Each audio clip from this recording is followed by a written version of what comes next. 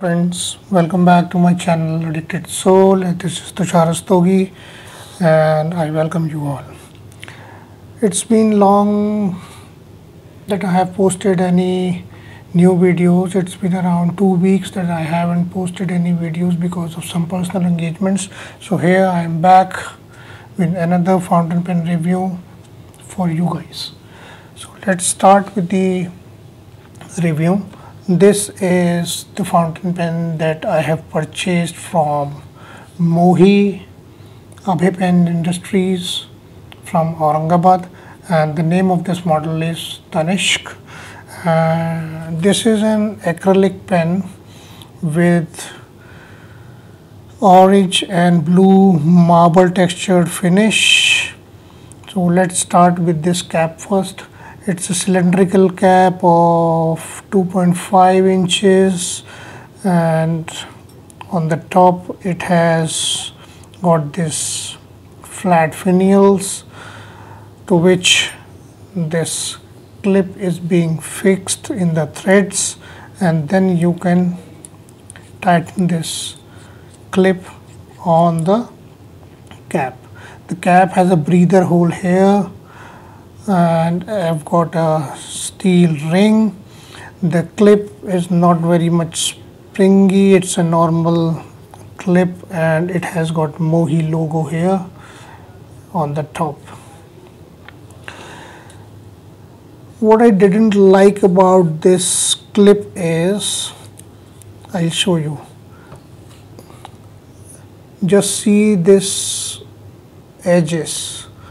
I have found that these edges sometimes leave a scratchy mark on the surface of the cap. So I would request Mohi to please change their caps or change their clips so that this issue can be solved. Another thing is the barrel. The next thing, it's a straight cylindrical barrel around 13 to 14 in diameter and 3 or 3.25 inches long with a flat finial base, and it has got 4 threads. So the cap opens up and closes in 4 turns. 1, 2, 3, 4. It's a eyedropper fill barrel, and this tank can hold a lot of ink. If we talk about this,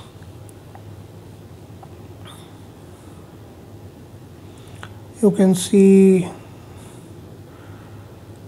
this is around 1 inch in height and 11 inches in diameter, and this section have got threads which are really long, and this section is fitted with this ebonite feed, and this is the default tip nib which says Mohi tapered tip, Mohi tipped fine. So this is the nib, that is friction fit nib with this ebonite feeder inside the section. Overall, this is a average sized pocket pen, and the complete length of this pen is around 5.25 to 5.5 inches. This cap is good, cap posts well. I prefer my pen caps without a clip, so I generally don't use this clip. I just put this finial top like this and use my pens like this. And as you can see, this is a small pocket sized pen. This is not a very costly pen, and I would say all students can afford this pen. This pen is for, I think I have purchased it for 500 or 600 bucks. But the 2 things that I don't like about Mohi pens is, one is the nib. They are nibs, though they are tip nibs, but they are not tuned nibs. They are really scratchy nibs. Before using these nibs, you have to grind them on the grit paper to make them smooth. And the second thing that I have already told you is the clip. So I would request them to take into consideration these two points, and in future pens please try to fix these issues.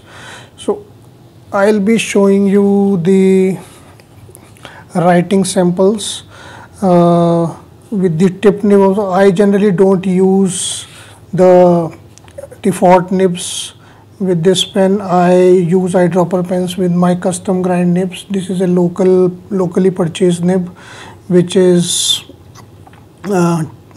grinded to oblique for writing my writing Urdu. And see, let me fix this nib inside this pen and show you how easy it is to fix the nib. Take the nib, take the feeder, align the feeder with the tines and the nib, hold it tight and slowly with a jerk put it in like this. Done. So let me fill this pen with the ink and then I'll show you the writing samples of this particular pen with both the nibs. And if I have to take it out, just pull it like this and take it out. See how easy it is to change the nib. So I'll be using this Daytone extra fine orange ink to fill this eyedropper pen, and we'll show you the writing samples.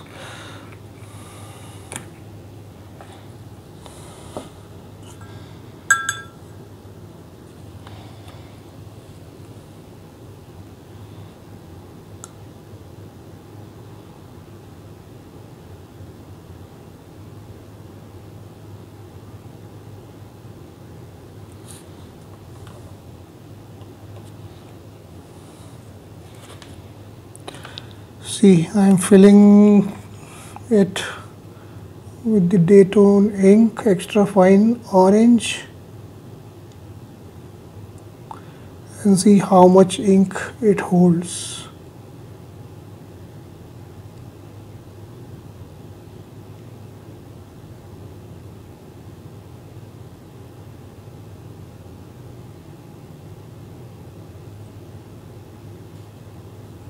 See, it can hold a lot of ink.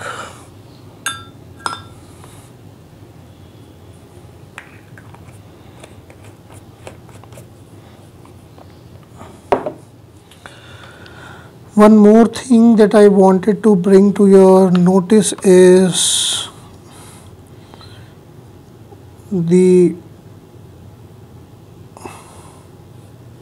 how thin this pen is, because it's a CNC turned pen and it has got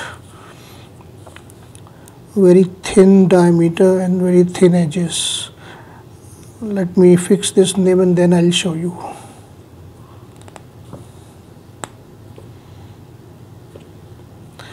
As you can see, these are the ink marks. When you fill the inks, you can see the shadow of the ink here that has been filled inside. So it acts as a ink window also. Sometimes when the ink is about to finish, you can judge that the ink is about to finish. Otherwise it's okay. So just a moment, let me check it, make it work for you.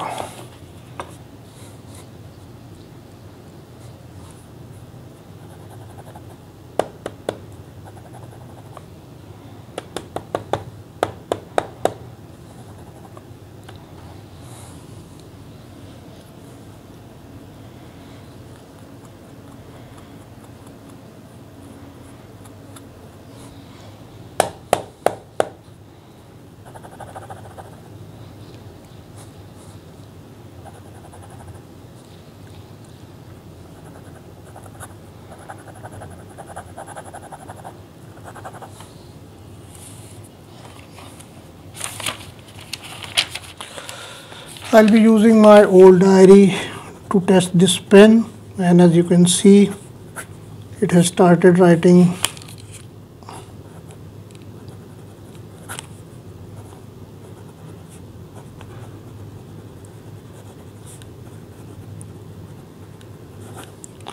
This is a dry writer actually, not a very wet writer.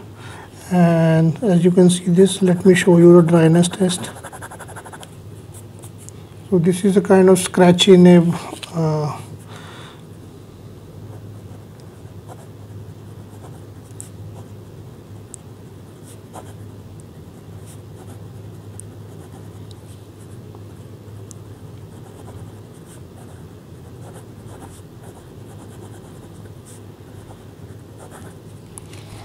See, no line variations are there, and this don't write in reverse, totally scratchy.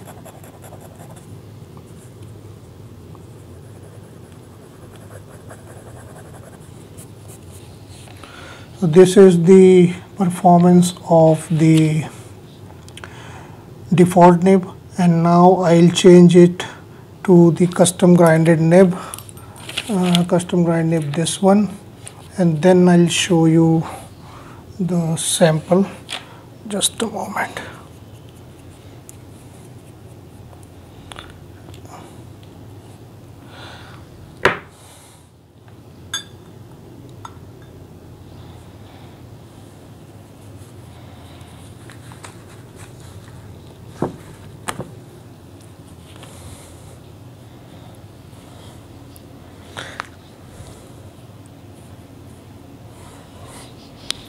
See how easily I have removed this nib. This is the default nib, and now I'll set up with the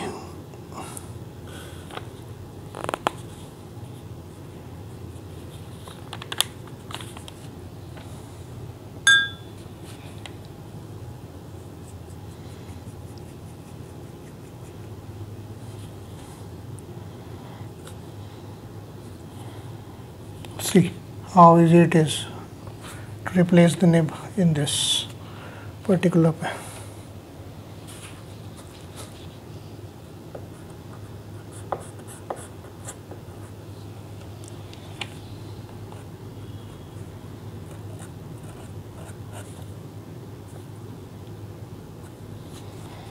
Oh, you can see that.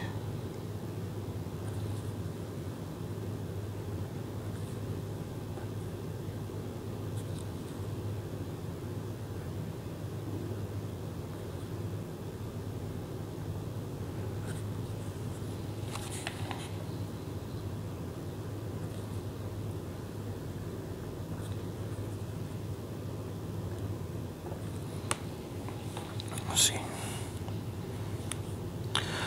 So this is the review of this particular pen, and I have told you all the pros and cons of this nib, this particular pen, and I would recommend this particular pen to especially to students who cannot afford to buy expensive pens. This pen would cost you around 400 to 500 to 600 bucks majorly, because I think I have purchased it for 500 bucks. Now after COVID might be the prices have increased, but it's a good pen, and if you like you can buy this pen from Abhay Pen Industries, Aurangabad, and the brand name is Mohi. So that's all for now. I'll see you soon with another review, and I would request Mohi to please take into consideration my two requests regarding the clip and the nib. So that's all guys, I'll see you soon. Till then, take care, and if you have not subscribed to my channel or you want to share this video, please feel free to share, to like and subscribe. I request you humbly, and that's all for now. Jai Hind, Vande Mataram, Har Har Mahadev.